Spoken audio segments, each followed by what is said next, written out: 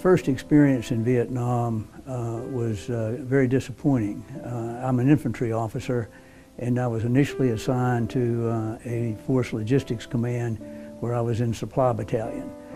So that was a very frustrating experience for me in one way, because I was an infantryman wanting to be out in the field.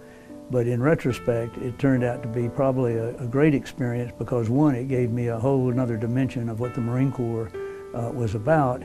And secondly, it provided an acclimation period where I was able to get acclimated to Vietnam and how it was, you know, in the heat and all of that. So when I did get out and take over a rifle company at the end of January 1968, even though I was new to the field, I wasn't new to Vietnam. Well, when I arrived, I was the most unhappy camper in the world, because I had orders to the 1st Marine Division,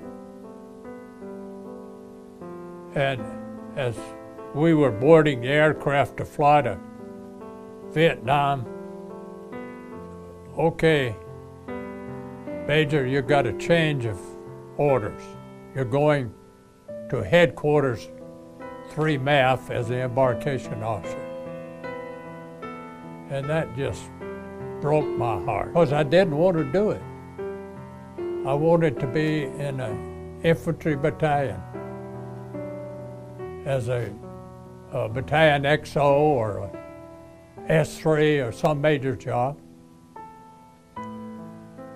So I made a pest of myself. I put in for a transfer every month.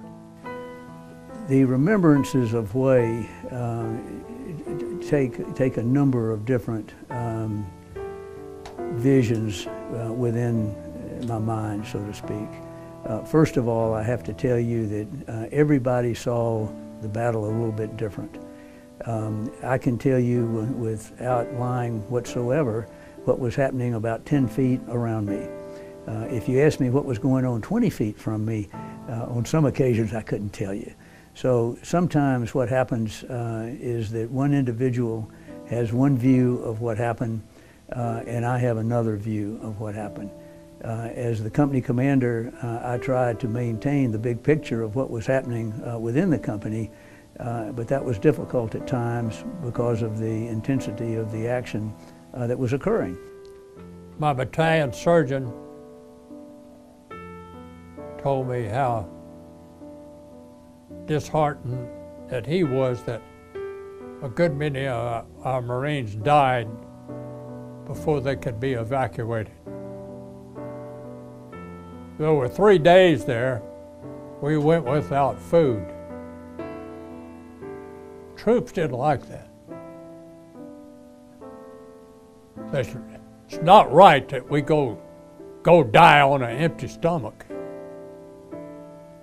Well, the food, I had 3 days in my pack, but I was so busy the first 3 days trying to get the thing unscrewed that I didn't have time to eat.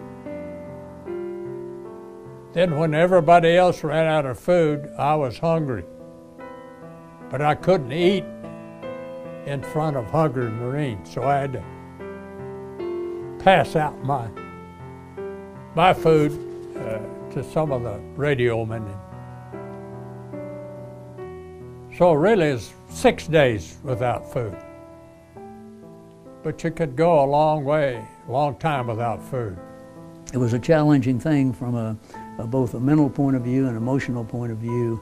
But one of the good news that I had was that as a company commander, I can't think about myself. I was having to think about the individual Marines in the company. I was having to think about the mission and the accomplishment of that mission without, decimating the company. So you don't think about yourself, you think about everybody else. And then at the end of the battle, then that's when you shake and you worry, what did I do and how did I do it and why am I still here?